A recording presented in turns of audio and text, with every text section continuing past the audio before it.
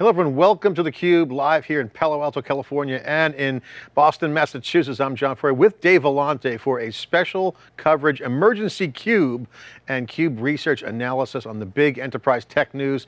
Today we're going to delve into the major development where Hewlett-Packard Enterprise, HPE, has announced the acquisition of Juniper Networks, a leader in AI native networks, in an all-cash deal valued at approximately $14 billion. This strategic move is set to reshape the landscape of the cloud and AI native networking market, enhancing HPE's edge to cloud capabilities. Dave, we're going to explore the deal's industry, technology, product, and financial aspects for Juniper. Shareholders will receive $40 a share, representing a significant premium. Dave, first I want to walk through with you the research piece of it as the Chief Research Officer and CUBE co-host for 13 years, heading up the new CUBE research with Wikibon, formerly Wikibon with Rob Strechay and Shelley Kramer. Dave, it's been interesting news to unpack here, and the reaction from the community we're going to have right after this will be telling. This is a big deal. Yeah, you know, I mean, Antonio Neri has been aggressive but conservative with acquisitions since he took over. What I mean by that is he's pretty much made sure that the acquisitions are going to give good return, done a lot of tuck-ins. He didn't do the Aruba acquisition, but he was certainly there at the time. So this is a big, big number for HPE to absorb. HPE was doing really well in networking. And as we'll show in some of the data, Juniper was kind of having to figure out what to do next, hitting a little bit of a wall from a growth standpoint. But I wonder if we could bring up the data from ETR, Andrew, the first slide here. And it shows the net score or spending momentum on the vertical axis and the presence or pervasiveness in the data set. This is a survey of 1,700 IT decision makers. That's on the horizontal axis, that presence in the data set. Anything at or near that 40% mark or that red line is considered highly elevated. So breaking this down a little bit, you see Cisco's the big whale. Everyone wants a piece of their business. They're the king of networking. They got a large business, as you can see in the X dimension. They also own Meraki, the simplified sort of management solution, which you can see has very, very strong momentum in the market, as does Aruba, which is HPE's networking crown jewel. Now the ETR data also shows HPE, which is probably just customers saying, yeah, we use HPE networking. Could be the legacy 3Com asset. And you see Juniper, which is kind of stuck with a net score in the low single digits. Its revenue was basically flattish last year. But it's got a security business. It's got some AI assets that HPE can leverage. And you put these three data points together and it doubles HPE's networking business, John, as you said, to around 10 billion. It gives it a formidable asset to keep penetrating the market and going after Cisco. You can see Arista's in there too, Extreme Networks. Arista's got great momentum, but obviously much smaller. Yeah, we're going to have our panel come in and dissect the impact, but I looked at that graph and it's clear, Cisco, obviously the big player, but if you look at the market, Dave, and you look at the technology synergy between HPE and Juniper in this deal, particularly how their combined portfolios can put innovation back at the center of HPE's strategy, specifically in AI and cloud native environments. This acquisition is expected to double HPE's networking business, creating a formidable position play against Cisco and others. Well, what is your take on, and what data do you have that looks at the broader market implications, specifically the impact to the numbers? Can you share the data on what the combination looks like? Okay, it's going to double the business. What does that mean financially? Because a lot of people are questioning the math here, and I said I love this deal. The math looks great. I mean, networking is the hottest area that nobody's talking about in technology. Yeah, so we put together a quick financial snapshot, Andrew, if you'd bring that up, of some of the players that we showed earlier. So what we show here is trailing 12-month revenue, last quarter's growth rate, which is kind of overstated for Juniper at double digits, trailing 12-month gross margin, TTM operating margin, market cap, revenue multiple, head count, and revenue per employee. And the takeaway here is, John, as you just mentioned, Cisco's the big player.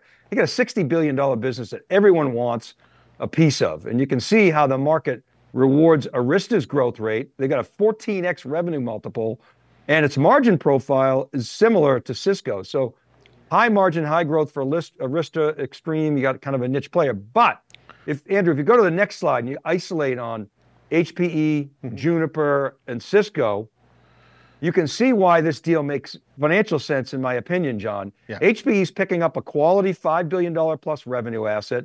It's going to have okay growth. higher or comparable to HPE's, it's higher than HPE's gross margin overall, and better operating margin. This should be accretive, I would think, within a year. And HPE is undoubtedly going to find some go-to-market and service synergies, as well as leverage Juniper's AI, its security assets. So my bottom line is, to me, John, this makes sense from a financial perspective and is only going to bolster the quality of HPE's earnings. Can you explain what does it mean again? Because I think the numbers speak to us. If you go back to the original slide, Andrew, with all the sector players, because Arista's got great numbers, Dave. Dave, this analysis with Arista, why isn't Arista, I mean, their numbers look fantastic. Why, I mean, obviously HPE and Juniper combined I can see how you put it within Cisco, but what does this slide tell you about the overall networking industry? Arista's got great metrics. Look at those numbers. Unbelievable. I mean, look at the revenue multiple. Look at how the street rewards the execution that Jayshree Ullal, Jayshree is obviously, I mean, she's like a business hero of ours, John. She's been to theCUBE a number of times. She's an amazing operator. But look at the asset that they've built. They're around the same, from a trailing 12-month standpoint, around the same size as Juniper. But look at the revenue multiple and the valuation that they're getting. So they're running at 44% growth last quarter, and they got a market cap that's 78 billion. I mean, that is amazing execution. A very well-run company. Their revenue per employee is very strong. So, the market will still rewards growth despite all this, focus on interest rates and valuation. Maybe Arista could have bought Juniper. I mean, yeah, I'm not sure it would need to. I mean, it in a way, Juniper. Look for HPE, Juniper lifts the quality of HPE's financials, whereas Arista, it would actually dilute them. So I think from HPE's standpoint, this makes a lot of sense. Well, both CEOs at Juniper and HPE, both CUBE alumni, we've sat down with them many times, Dave, and had a chat. What I found interesting is that, remember, we were really bullish on Aruba, but over the past few years, there's been a lot of industry discussion around some product gaps. Okay, so I asked them directly this morning on the analyst call what those gaps were, and did they have a position in silicon? Well, Antonio lit up like a tree, Christmas tree, like, oh yeah, we got all this great stuff. And Rami has started his career in silicon. I had that story on theCUBE. So the question is going to be is, where does HPE compete with the combination of Juniper? Because HPE has had a portfolio of networking, okay? Juniper's had the world-class routing and switching as their roots, and they have a lot of service provider customers. Network connectivity and application service has been the core of their business. But remember, they saw the fabric early with software and had Contrail that they bought. They were early with Contrail on multi-cloud. 2018, Dave, they were really pushing hard on multi-cloud because Juniper had a lot of the cloud players as customers. So, I wonder if Juniper was too early here with software and multi-cloud, because Contrail was hot.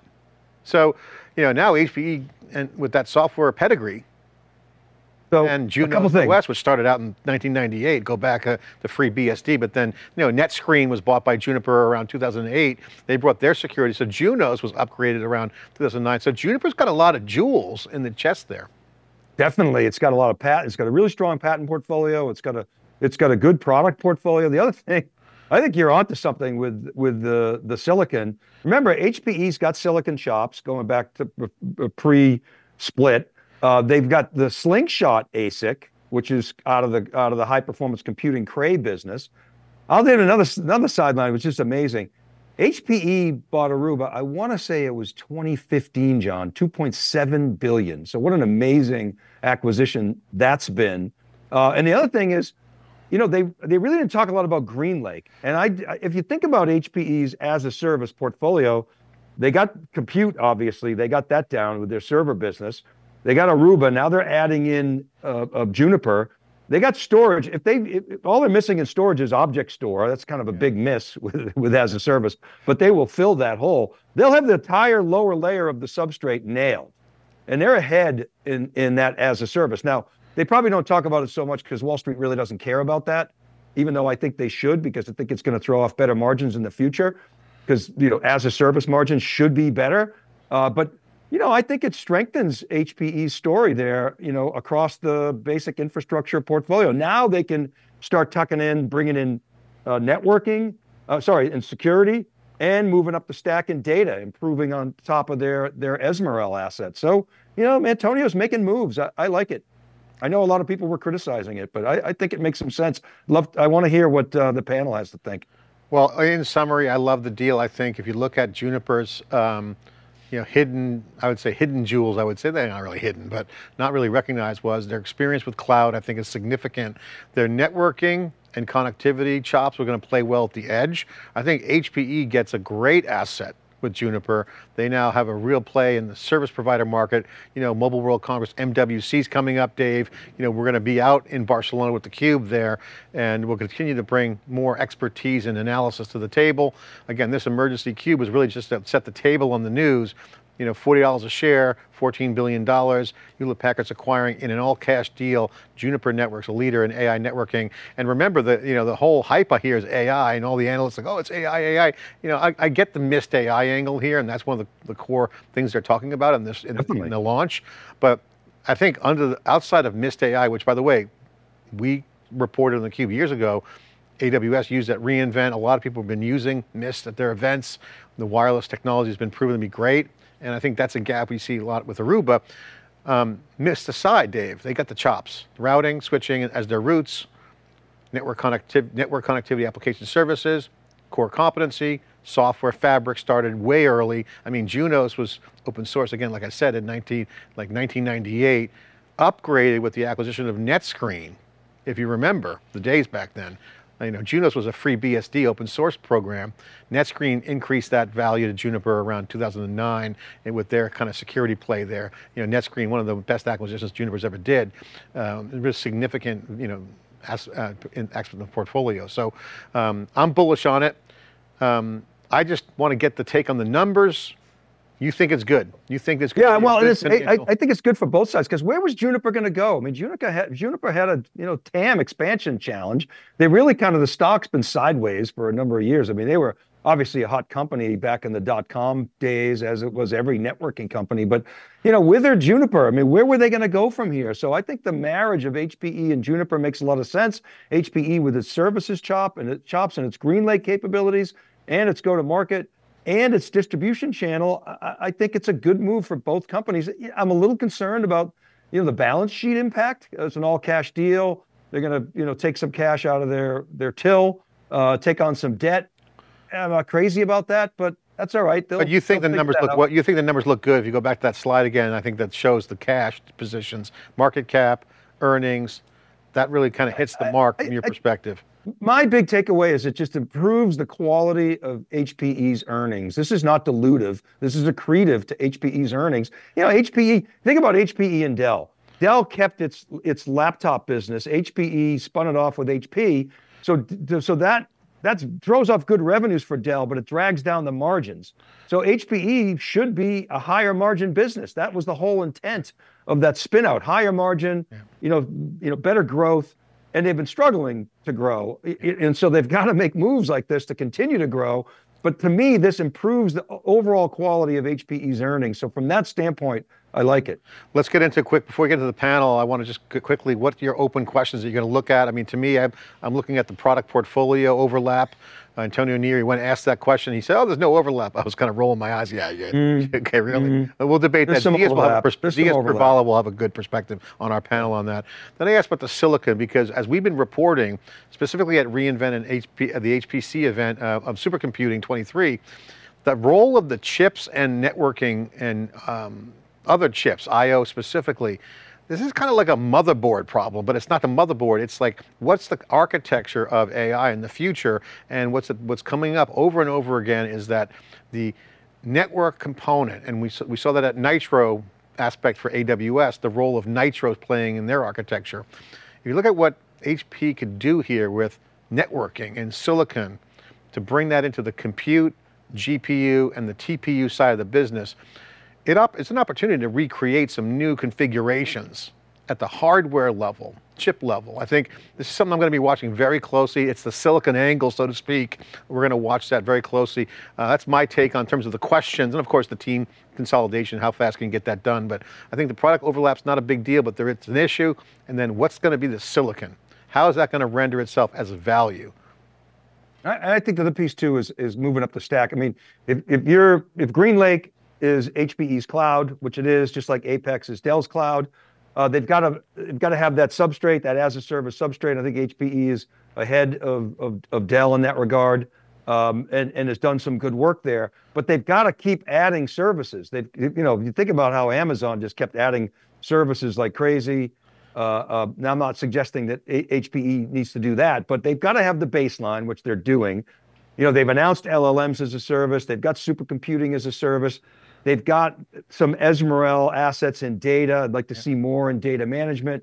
They keep tucking in up the stack. This is a big move. It's going to take some time to absorb it. I'm really curious to see how it integrates into the whole GreenLake, because that's their North Star.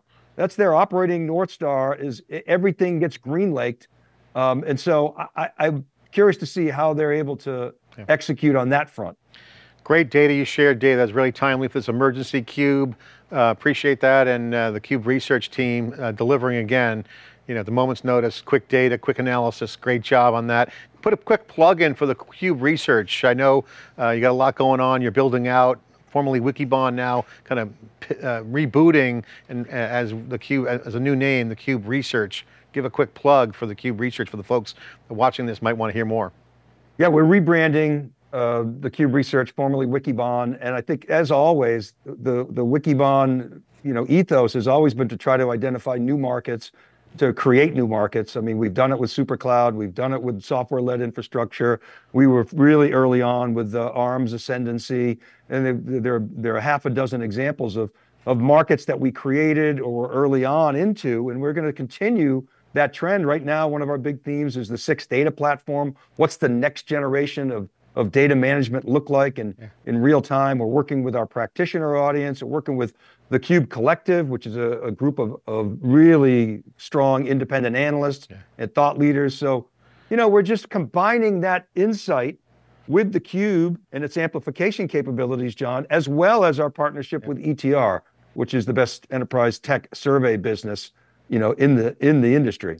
Well, 13 years of theCUBE, everyone loves the knowledge, they love the learning, they love the insights, they love the amplification, love the promotion of the fresh voices, the experts. We're going to keep doing it. Again, a lot more going on. On this emergency pod, we're going to have a reaction right now with a panel of experts to dissect the technology synergies between HPE and Juniper, particularly how the combined portfolios lead to innovation in this new AI and cloud native environments.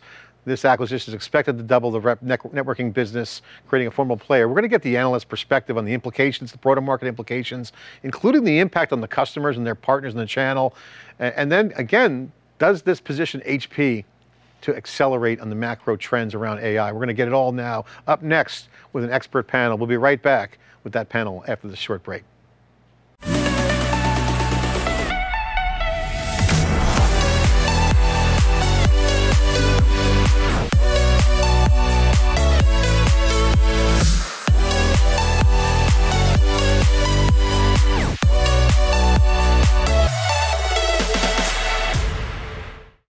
Hello and welcome back to our special coverage, an emergency CUBE on the big enterprise news. We're delving into the development where HPE Hewlett Packard Enterprise has acquired Juniper Networks for $40 a share for $14 billion.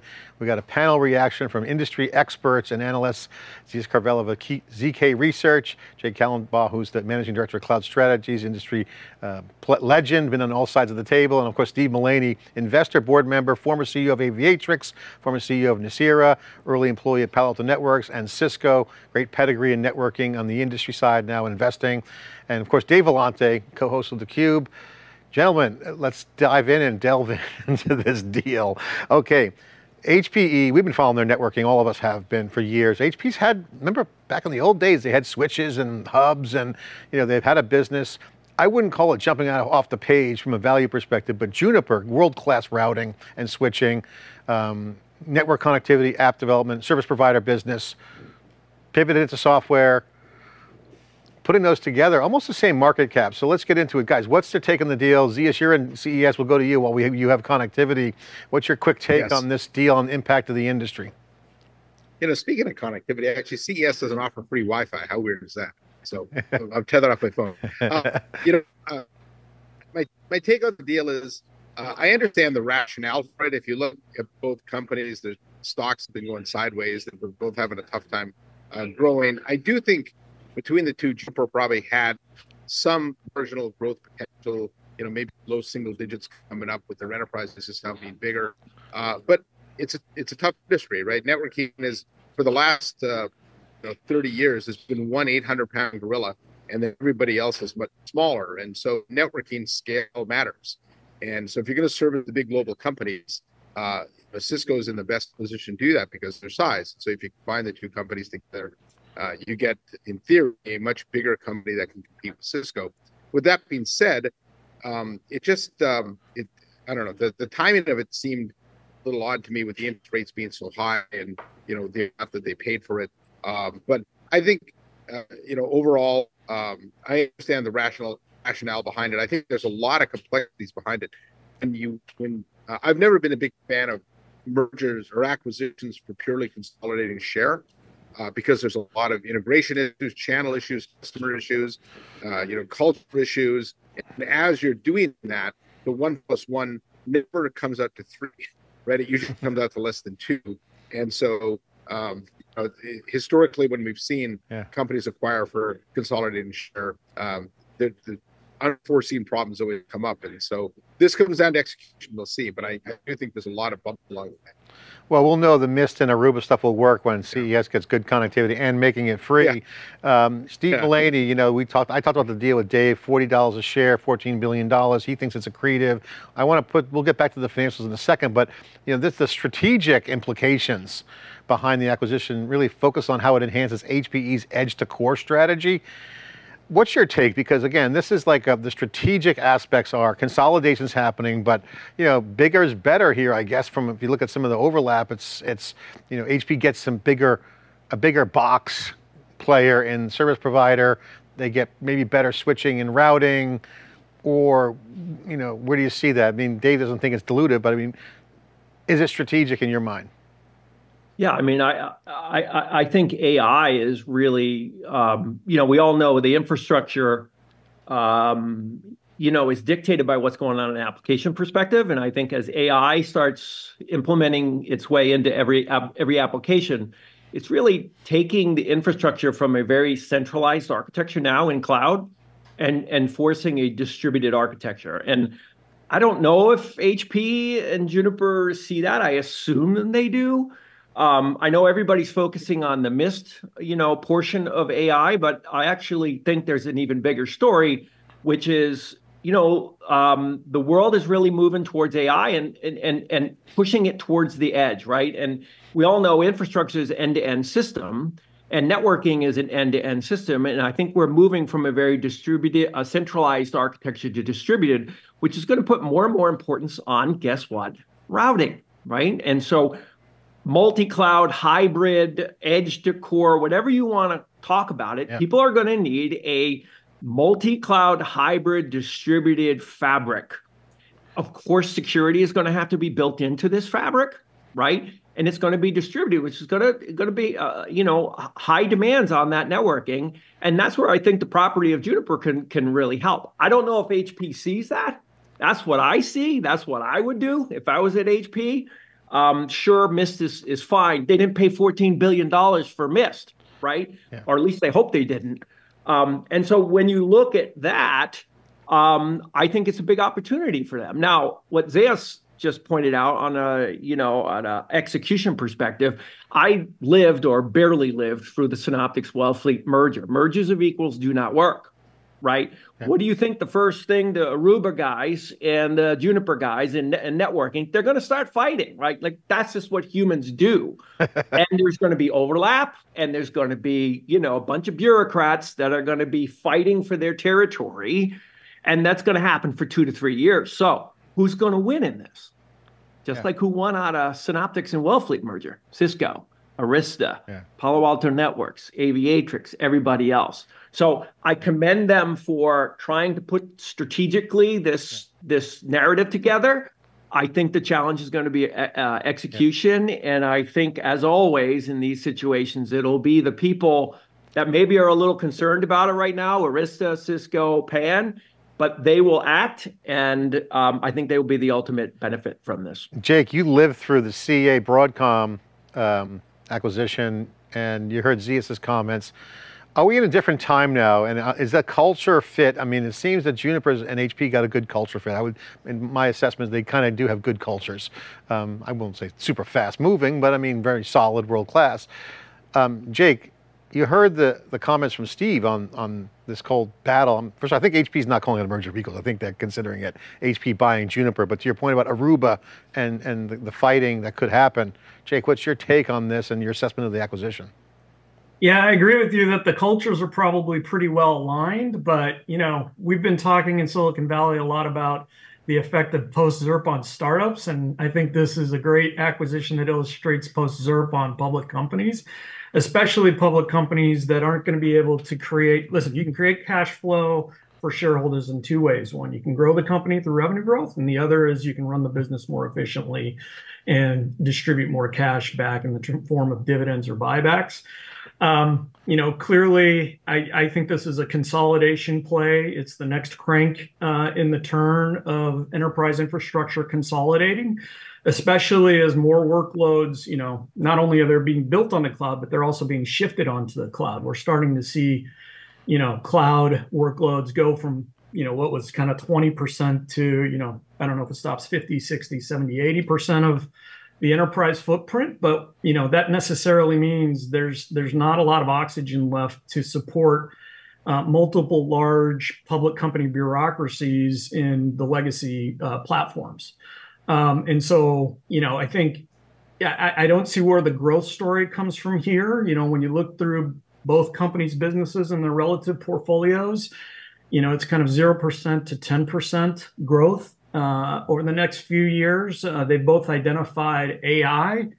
And I think AI remains a very interesting speculative growth opportunities. And, wondering where that comes from on the infrastructure side. So, I think they're going to have to drive a lot of their economics through synergies. And so this feels much more like a Broadcom VMware play than it does somebody who's reaching for the future. Okay, let's unpack that. I think that's the key point. Okay, is it a consolidation or is there growth? Zeus, Steve, Dave, Jake. I want to pick up on something that Steve and Jake both said. I totally agree, Steve. There's a big test for Antonio Neri. I think he's up for it. This is a big nut for him to swallow, but I think he's got the experience for it. And I think, Jake, you're right on. This is a consolidation play. But Steve, I'm wondering, take us inside the board dynamics from both Juniper's perspective and HPE's perspective. If you had to make the case from Juniper's perspective, what do you think the conversation was like there? And flip that, and what was it like inside the HPE board? Well, at Juniper, we're tired. We've had 10 years of no growth. We want out, right? And probably HPE is on the same side. We've got to do something. We've been irrelevant forever. We're going to go into irrelevancy. And there's this thing called AI that might be a lifeline that we can attach to that maybe can get us out of irrelevancy. We've got to do something. Lord knows neither one of them can innovate, right? That they lost that 15 years ago, 20 years ago, right? They haven't innovated since Scott Krenz. So, how long can you continue to go with no growth in the stock? At some point, you got to do something, right? And so I actually think this is, not a bad thing.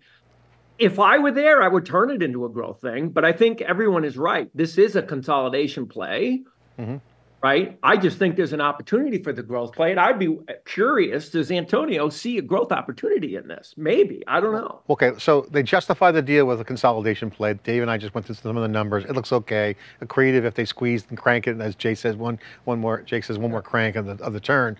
Okay, growth, where's it come from? Remember, Juniper has had the cloud guys as customers on the big box side, routing. You mentioned that, Steve, on one of their cores. They have routing. They said Contrail, which is an early multi-cloud play. Again, super early, maybe too early. They saw the pivot to software. Is this maybe the tail? They are the alphas in this deal with the internal Aruba. Aruba had great networking at the edge, but the scuttlebutt wasn't that strong. And there was a lot of, people were, maybe just Reddit people complaining, but most people I talked to were like, some use cases they wasn't delivering. What are their gaps in Aruba? Is this a better pitch? Is there an upside with edge, silicon chips, and cloud? I mean, that's what I would only see as a narrative here. I think for the most part, the Juniper's products will be the alpha. I actually think from a leadership perspective too, you mentioned Antonio, Dave, but I think Rami's the key here, right? So he's going to be, I actually think the structure of having all of networking roll into Rami is the right thing. I think this comes down to, when you do a merger, it comes down to how well you can execute. And the reason they derail, to Steve's point, is you wind up with a lot of infighting.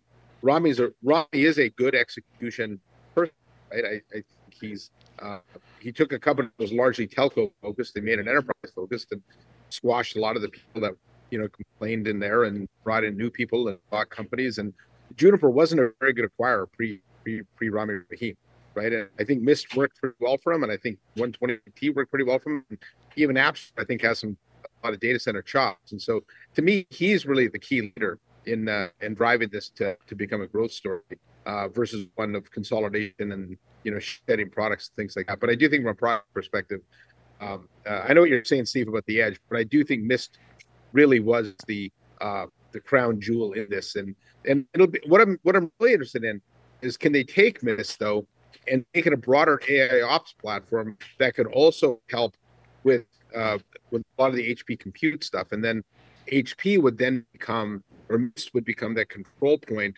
for all things IT that fall under the HP portfolio. If they can do that, they might be able to use Mist as the tip of the arrow to more of a platform play, which Central never became that. Central was an Aruba product for their networking, and I think one of the interesting things Mist is they could use it to be more of an HP product across portfolio. So Jake, so to Mullaney's point about this consolidation versus growth, I mean, we've seen an innovation. We've seen the consolidation play work for growth companies like Palo Alto Networks, like CrowdStrike. Now they've got innovation as well as their tailwind. Do you think that HPE can pull off both, either through, as Steve's saying, make AI a growth engine? They've got the high performance piece. Maybe there's an AI play there, but you can grow through with the consolidation play. That's the market trend, but you've got to have innovation. What's your take on that? Hey, listen, anything is possible. Whether or not it's probable is a different question. I think, as Steve pointed out, the political war internally between these two organizations around who is going to drive a certain product category versus who becomes redundant, and who winds up on the synergy list for this combined organization. That's not going to be pretty. The real politic of how that plays out is not going to be fun at all. I absolutely think there's room for innovation, but when you compare them to a player like Palo Alto, Palo Alto is buying next generation bleeding edge capabilities as plugins. And the thing that Palo Alto did is broke the mold on integration, right? So the traditional story is that integration of emerging bleeding edge technologies into large platforms, doesn't go well because the people who own the budgets, the SVPs and EVPs who run these categories, they don't really understand how that business was built. And then the innovators, get fed up and look for greener pastures and want to go play the startup equity game. So, I think in theory it's possible. I think the reality in how corporations are organized make it difficult. Yeah. And, Antonio's going to have to do something different when he brings these companies together relative than what's traditionally done in large corporate technology bureaucracies. Yeah. When you have these kind of large acquisitions. The talent question's a good one, like brain drain and then infighting, right, Steve? We brought the infighting up. Yeah. The reason companies don't innovate, as Jake pointed out, is the talent leaves. I mean, Juniper hired a bunch of Google guys they had the Contrail acquisition. Remember, they had some action going there. What does HP do to stay relevant? You said they can be, it's okay, but they're not relevant. But how do they become relevant? Does this give them a core to edge? Is it better at the edge? What do you see if you're squinting at the deal from a strategic growth perspective? You asking me, John? Yeah.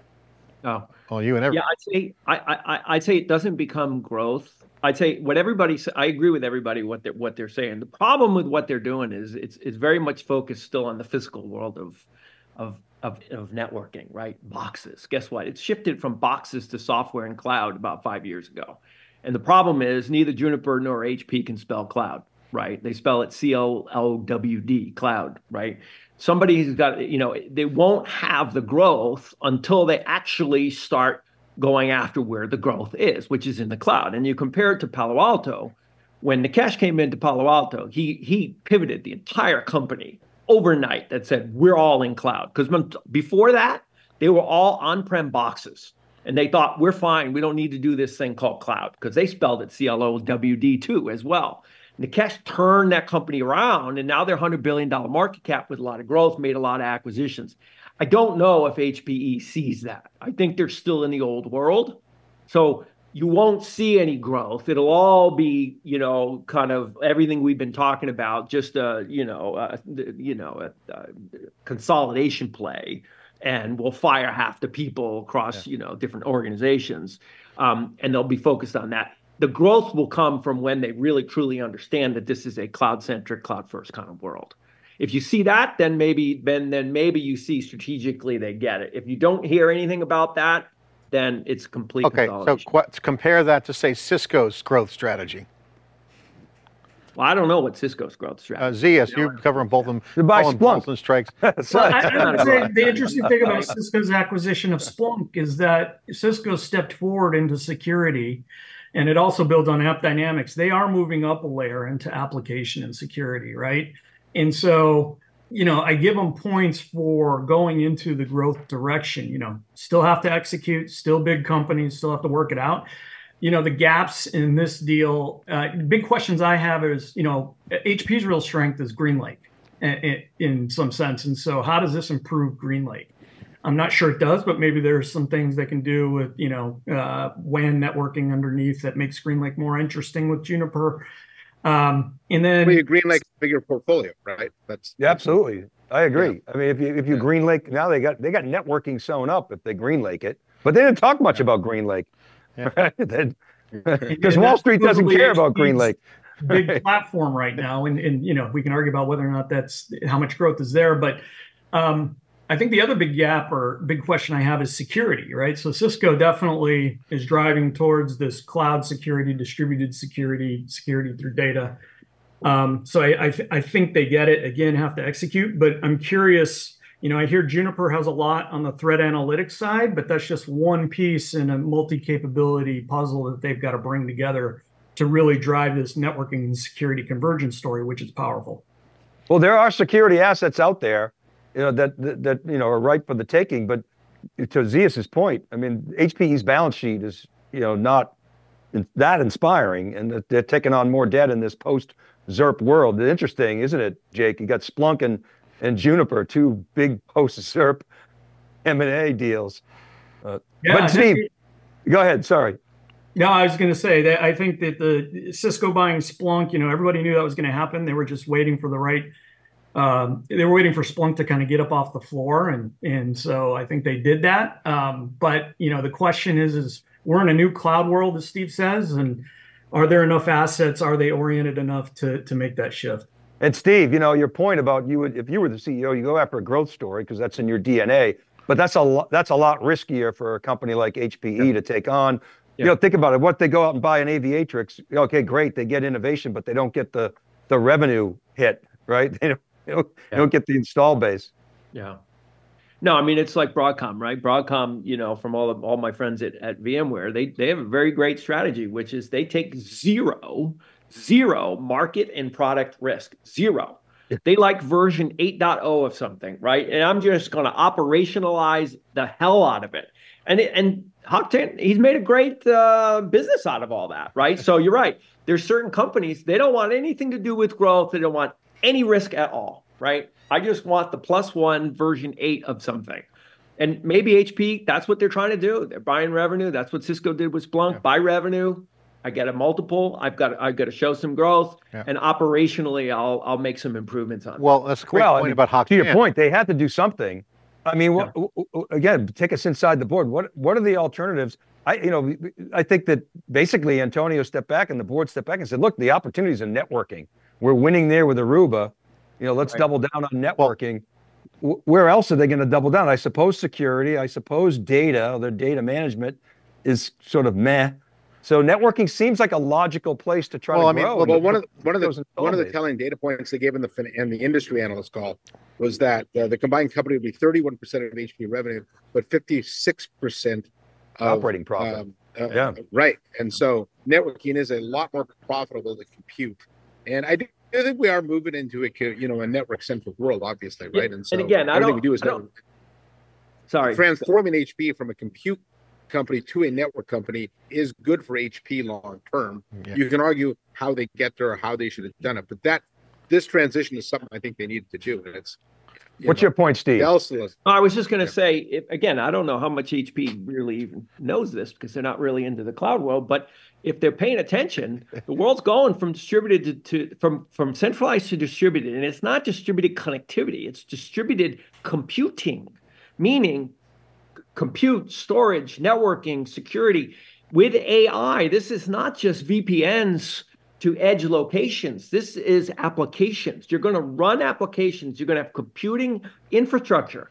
So if you're HPE, you're like, you should be really excited because that means I'm going to sell boxes out there and it's going to be running applications and I'm going to need networking and storage and security because, of course, the security concerns as you now build a distributed infrastructure are even far greater. Yeah. So the demands on this fabric, if you would, and it's not just networking, it's compute, storage, and networking. Computing, which is when I was at VMware, that's what got VMware really elevated. When they bought Nicira, they could really now have the software-defined data center story, right? Yeah.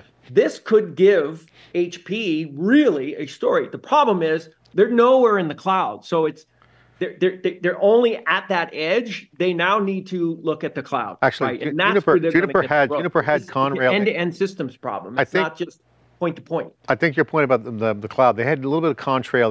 They were doing multi-cloud. They were getting in that some OpenStack action going on. If you remember back, and Randy Bias used to work there. We interviewed on theCUBE.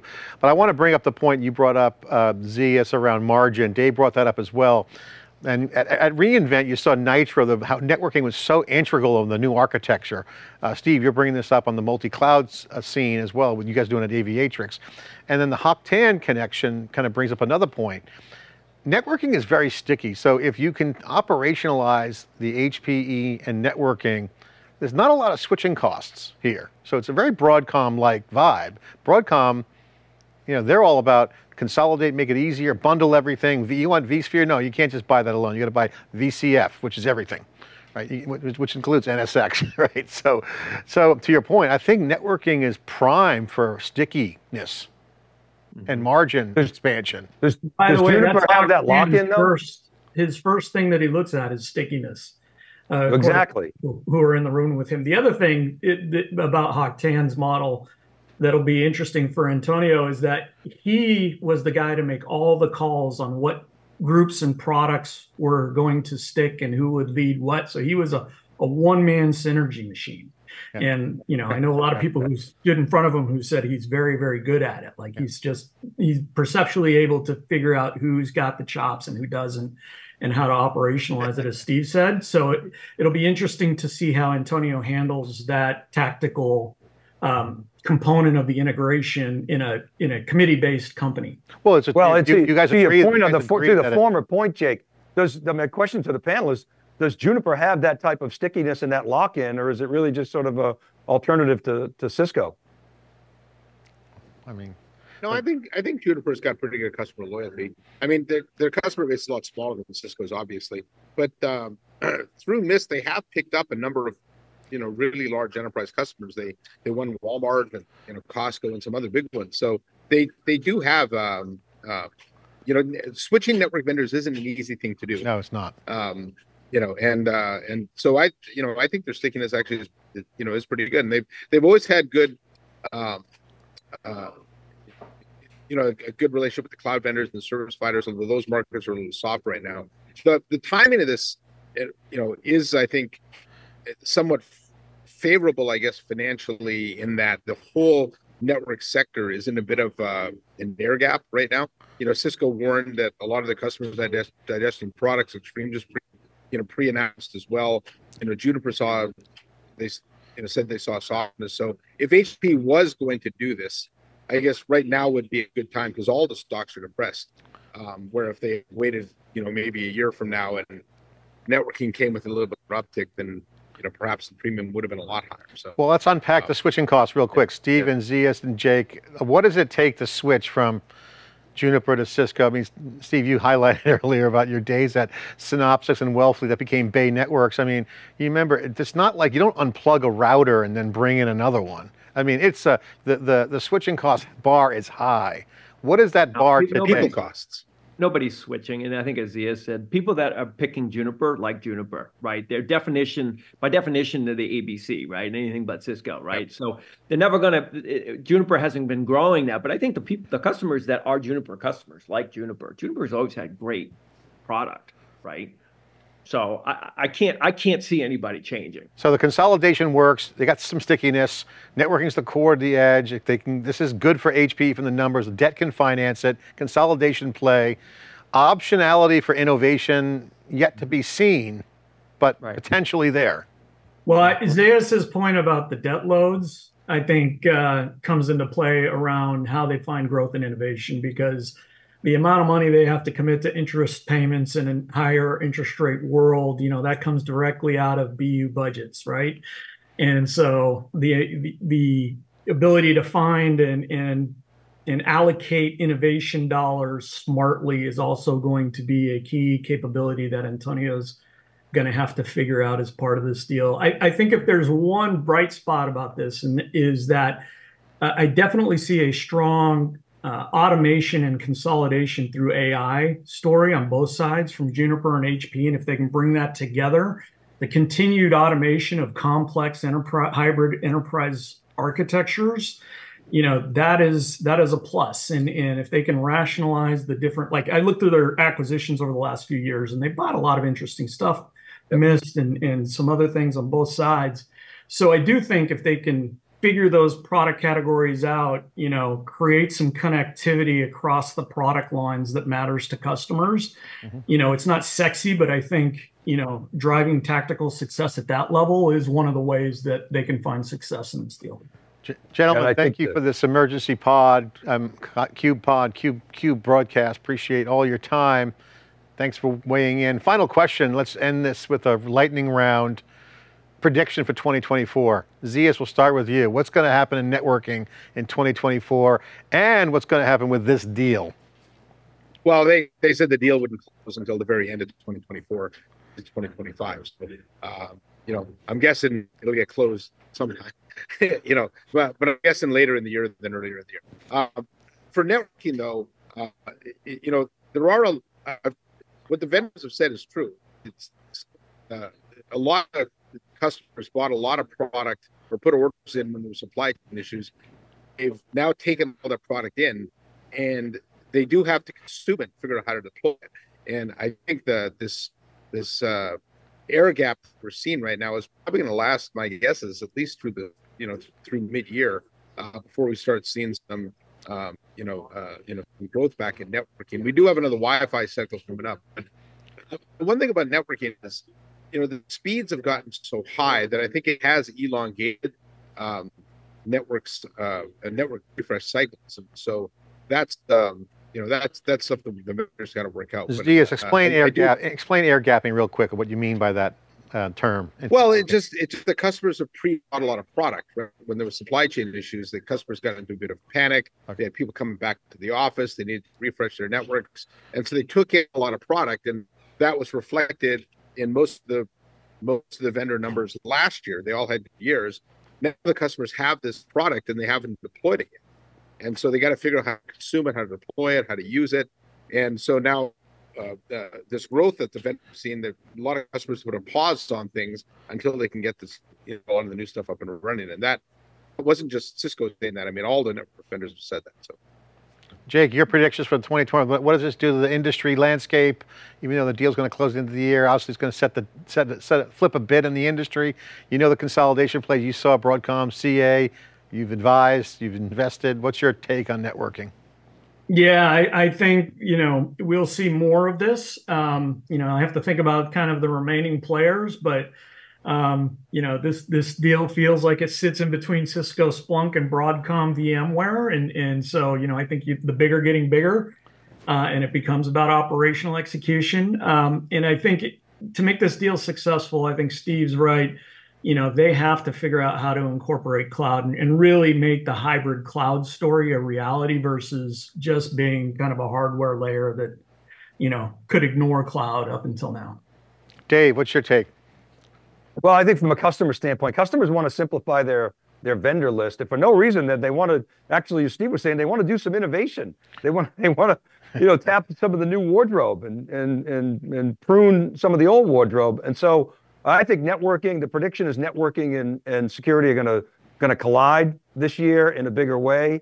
And I do think the rich get richer. You're going to see some pickups and some M&A in security and networking. And I think that's probably a good thing for customers so that they can innovate with some new stuff. Change that wardrobe. Never fight fashion, Dave, right? You don't want to wear the 70s outfit in the 80s. Right? It's punk rock, it's punk rock. Steve, what's your take on the deal and the impact of the industry? My prediction is this will be the year of cloud networking, and no surprise there. I think HPE and Juniper are not dumb. They're going to figure out that this is the piece they're missing. I think Cisco's already figured that out. I think Arista even will figure that out. That's it's no longer about boxes in the campus at the edge or in the data center. That there's no growth there, right? So you're talking single-digit growth, or you're fighting someone to do market share replacement, which is a bloody battle. No one really wins because it's really hard.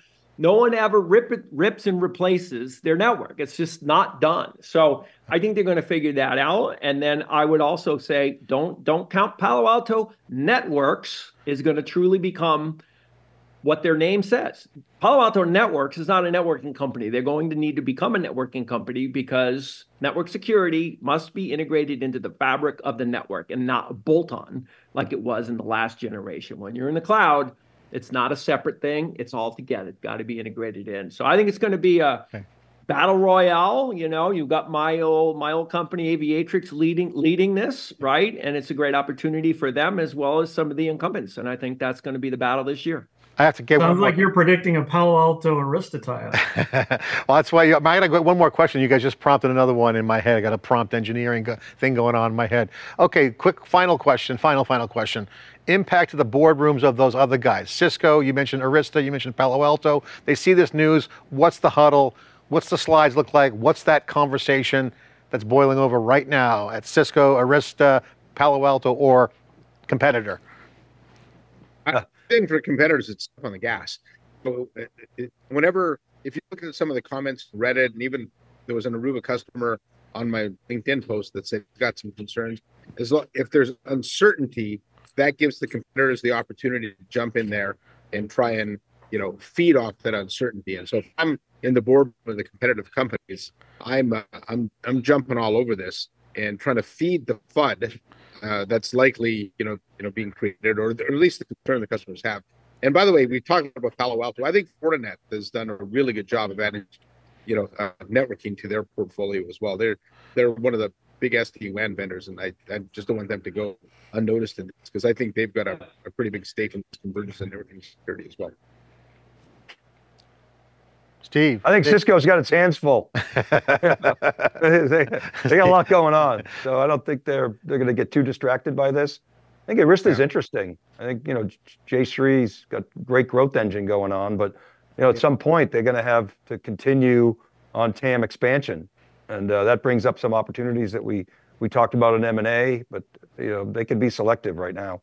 Well, they're small enterprise, right, Dave? So that's where their big growth engines is becoming more of an enterprise player. And Absolutely. They don't jump into things without thinking it through, and they're really a well-run company. So, what's the board like? Steve, Jake, take a stab at that at all? Yeah, I would just say, you just mentioned Pan and Arista, and Jayshree's done a fantastic job, but her market cap's $75 billion. Let's not forget, it's not $15 billion anymore. It's huge. 75. Right? It's huge. How are you going to go to 150, right? And if you're Pan, how are you going to go to 200 billion? You're $100 billion market cap right now. How are you going to go 200? You ain't going 200 by getting another 10% of the security industry, right?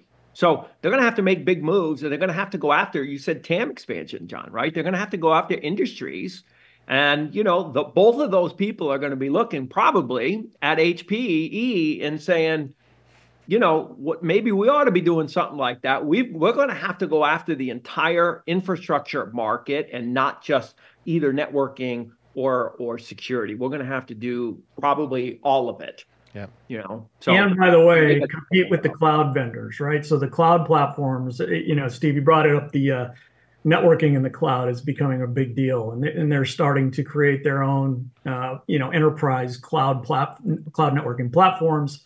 So how to create relationships and how to create compelling value for customers relative to those cloud guys, and make sure that they can stand on equal footing, I think is an imperative for all the traditional infrastructure players. Gentlemen, a great conversation, exceptional analysis, the best in the industry I've seen out there. Clearly you guys are awesome, and thanks for being part of our CUBE community. Again, real-time news going down. Really appreciate you taking the time to pop into the CUBE, Emergency CUBE. Appreciate it. Thanks, John. All right, guys, thanks so much. Again, breaking news here. We're on it with the analysis from the CUBE Research and its community, the CUBE Collective. I'm John Furrier with Dave Vellante and guests on the panel. Thanks for watching, and keep in touch.